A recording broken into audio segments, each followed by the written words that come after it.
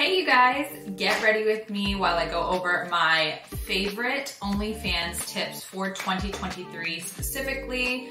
I know this year is already well underway. However, I think it's still a good time to kind of go over the new trends and the new stuff going on, especially in the OnlyFans world for this year. So as of now in 2023, there are more OF creators than there ever were because the platform is constantly growing. So with that, there's gonna be new advice and new things that I recommend you do to keep your account as one of the top accounts, and that top 0% is always the goal. So let's get into it. I'm gonna be getting ready and giving you guys advice, so enjoy. So my first piece of advice, if you are starting OnlyFans in 2023, is realize that marketing is everything. And when I say marketing, I don't mean paid promotions or OnlyFans management or anything like that. When I say marketing, I mean your own social media marketing is going to be the majority of the work whenever you start your OnlyFans page. So historically for me, the most important social media platform has been TikTok. However, I will say now in 2023, the most important platform for me is Instagram. And when I say Instagram, I don't necessarily mean just the normal photo posting routine that we're all used to whenever we see Instagram. I mean Instagram Reels. So Instagram Reels are obviously their short form video platform thing that they use, and it has been really, really helpful for us sex workers. I know a lot of the girls that I work with have gotten Reels with millions of views and have built their OnlyFans pages solely from Reels. So in 2023, just remember that TikTok is obviously still really important and crucial, but the most important thing, which wasn't necessarily as important before, is Instagram Reels. So get on Reels, post every day. I have more specific in-depth advice about Instagram Reels and TikTok on my last YouTube video, the one right before this. So make sure to go check that out. Another piece of advice that I have for OnlyFans girls who are starting out this year, or even if you're already a bit established and you're just going into 2023 and you feel like your strategies aren't working, don't sleep on Reddit. A lot of girls give up on Reddit because the platform is complicated. You have to build karma. You have to be a certain age on the platform. And by age, I mean profile age. You have to have a certain profile age to even post on Reddit and things like that. So a lot of girls just give up because they're like, you know, they have some traction on Instagram or TikTok. So they say, why bother? I would really implore you not to give up on Reddit, especially this year, because Reddit is extremely important. One reason that Reddit is important is because if all else fails, as far as us getting banned on TikTok or Instagram or any platform like that, Reddit is a platform that allows explicit content.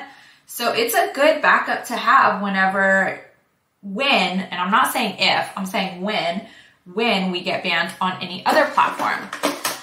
Not only that, it's that now on Reddit, you have the potential to go viral. So on my Reddit, where my partner, my husband runs it, we've gone viral on a couple of subreddits and it has really paid off. Now, currently for my OnlyFans, about a third of the subscribers are from Reddit, and Reddit just keeps growing as well. People are talking about Reddit more and more, and I even see it brought up a lot on TikTok.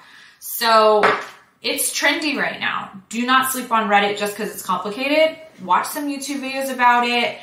I'm about to make another YouTube video about it, but I have all this advice posted on my Fansly blog as well. So this year, make it a goal just to start your Reddit and maintain it. Even if it's a slow process, just do it. And you got this. It's really not that hard, you guys. We can do it. We can figure it out. When it comes to running your actual OnlyFans, my biggest advice for this year is to get a mentor and get advice from people who are in your niche that are doing the numbers that you want to be doing and are making the content that you are either already making and you feel like theirs is just getting more traction, or they're making the content that you aspire to make, and get some mentorship from them. It doesn't have to be me. even though my Fansly blog is really complete and it has really simplistic and easy to follow tutorials for y'all, whoever your favorite creator is, look and see if they have their own advice, because like you'll be surprised to see how many creators are actually offering advice and tutorials and things like that. I know not a lot of us do it, but for example, I do, and a lot of people weren't initially aware of it because I don't really talk about it anywhere except for YouTube. So if it's not me, that's fine, but get a mentor, get some sort of inspiration of someone who's doing the numbers you want to do. I definitely have my own mentors and people I work with who I look up to. And when it comes to them making content, you know, I definitely draw inspiration from them. But more importantly, I ask for that behind the scenes advice and, you know, kind of like emotional advice as well, like how to deal with all this and the most effective way to market and everything like that. The most important thing to take out of this though is that it needs to align with your niche. You know, like if you are a content creator that focuses on a certain type of content, it will be best to find a mentor who also creates that kind of content. Is it 100% necessary? No, like I think that we can all learn something from each other, even if it's not the exact same type of content. However, the end goal should always be from learning from someone who's doing the same thing that you want to be doing. My next piece of advice for OnlyFans creators going into 2023 is to build your community of fellow creators. Now, this doesn't have to do particularly with getting new subscribers and marketing and making money, blah, blah, blah. However, it is just as important and advantageous is to build a community of creators that you can ask questions to and you can rely on for certain things that you may need, even if it's just a daily emotional support. So the way that I do this is, number one, my Fansly blog. My Fansly blog is a really, really great resource to me. I have girls every day on there ask me questions. I provide them emotional support. A lot of women just come to me and they're just like, I just feel alone in this. I need help with this, you know, very personal issue that I'm dealing with as an OnlyFans creator, as a mother, you know, as someone with a normal 9-to-5 kind of thing, who they just know that I've been there too and they want my emotional support. So if you want that type of one-on-one messaging, just add me on my Fansly blog.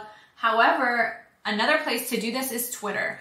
So on my Twitter, the majority of the people I follow are just other OnlyFans creators, and it's an absolute highlight of my day whenever I log onto Twitter, because all of us are just talking about things that's going on in the OnlyFans community, especially like on social media, whether like we're getting banned today a lot or whether there's a really cool TikTok trend that's going on. So definitely go onto Twitter right now and follow a bunch of OnlyFans creators. I bet if you look at your following, a bunch of creators are already following you. So follow them back or reach out to some new ones and follow them. Reply to their tweets, and I promise you it will really pay off. It's really, really important to have those kind of check-ins with other creators and see what's going on. It's literally just as important as typical marketing and things like that. So definitely look into that. My next piece of advice for OnlyFans creators this year is that we are going to start taking care of our mental health. So I'm not sure if you guys have seen recently, and if this is triggering for you, definitely want to put a trigger warning about self-harm and suicide. If that's extremely triggering for you, please exit the video.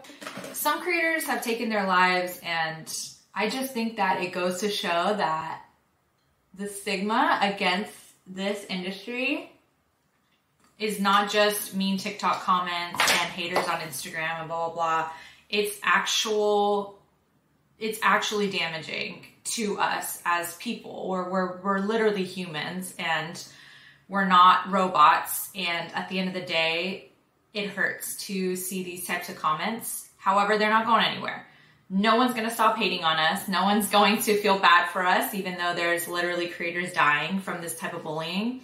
So prioritize your mental health. No one's going to do it for you. You have to do it. Find an escape, find a support system, find a group. I can be there for you. or the women in Twitter could be there for you, but you have to find support. And if you don't have that support, you need to reconsider the career, especially if you already feel it taking its toll on your mental health. It's extremely serious and extremely dangerous. So in 2023, we are going to prioritize our mental health, and we are going to go to therapy. We are going to find a support system, and we're going to do all of that good stuff. So my next advice for creators in 2023 is going to be reaching new audiences, which I talk about this all the time on my blog. And it's the reason that I open new accounts every couple months. And it's the real reason why I have grown and been able to build the audience that I have on OnlyFans, is by always trying to reach new audiences. So what I mean by that is that you have your niche, you're well established, you're doing great in your niche. However, you're going to reach a point of plateau. And that basically happens whenever you have reached a lot of the audience in your specific niche. So what you're going to want to do is to open up your niche again and possibly even get into a new niche. So what I did was, I know I had reached already that, you know, whatever niches you want to categorize me as. However, I kind of consider myself like girl next door, hot blonde, MILF, whatever you want to think about. A lot of people say I'm not MILF because I'm too young to be a true MILF, which I get it. So those niches I kind of had plateaued. And as much like as I do identify with my niche and it is my true niche, I knew I needed to switch it up a little bit. And something I've always loved is cosplaying. I just enjoy watching cosplayers. I just naturally subscribe to them and watch them normally. So I was like, I want to give it a try, and I did it. I started cosplaying, and to this day, I am a cosplayer and I absolutely love it. So yeah, what you're gonna wanna do in this year, you should make it your goal, is to reach an entirely new audience. Try a new type of content, try a new niche, try a new, even if it's like a fetish content, if you're doing it for your NSFW platforms, try a new fetish content, reach a new audience this year. That is my advice to you, because doing the same thing year after year, it does work for a lot of people. But with these large creators, you will see that they have their hands in all sorts of different niches. And that doesn't necessarily have to be just a normal theme. It can just be an entirely new platform. Like, for example, Twitch. A lot of the largest OnlyFans creators are girls who started on Twitch. So try Twitch, you know, try starting here on YouTube. Try, you know, if you're not already on TikTok and Instagram, which I would not know why you're not already on there, but, you know, try these different platforms and see what works for you. You might find that on Twitch, people really gravitate towards you. You know, you might find that these YouTube videos that you make are very beneficial to you. So whenever I say YouTube as well, I think a lot of people think that you have to do advice videos. You don't. You can do try on hauls, you can do day in my life, like you can do sexy, cute content that is just aimed at your potential subscribers. You don't have to do advice like I do. But whatever you want to do, just know that make sure that it is going to convert to some sort of dollar to you. Don't just make content that you kind of hope is going to get traction and lead to somewhere. Like, if it doesn't have a certain landing point, then there's no point in making the content unless you just really like to create the content, which is great as well. But at the end of the day, that's not going to pay the bills. So that's my advice. Reach a new platform and always make sure there's a landing page for that platform that will make you money. So whether it's your OnlyFans or like me and my YouTube, it's my Fansly advice blog. Because at the end of the day, your time is money. You deserve to be compensated for your time and knowledge and your content. So if you're making cute and sexy content, make the landing page your OnlyFans. If you're making educational content, make the landing page your educational content. So that's my advice there. Reach new audiences and get those landing pages secured so that it's worth your time. So guys, this is my finished makeup look if you were kind of following along.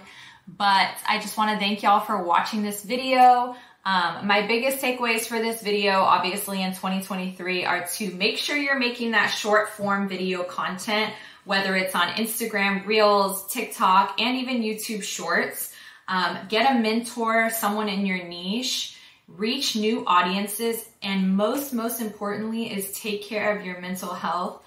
Our community cannot stand to lose anyone else. Like, truly, we cannot. Build a community of fellow sex workers on your Twitter page, on Reddit, wherever you feel comfortable doing so, you know, even Instagram, and rely on them for emotional support. And if you are a woman, or even if you are a man, or whatever you identify as, please just be nice to every single person you come across with in this life, especially if they are doing you no harm.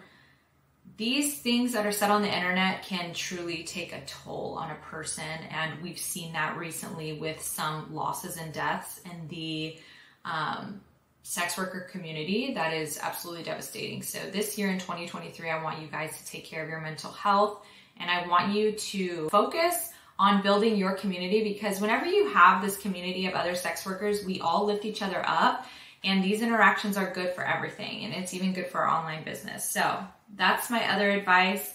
Just remember that I love you. I am here for you. If you want to talk to me one-on-one personally, whether it's about marketing advice, sales advice, or just emotional advice, please join me on my Fansly blog.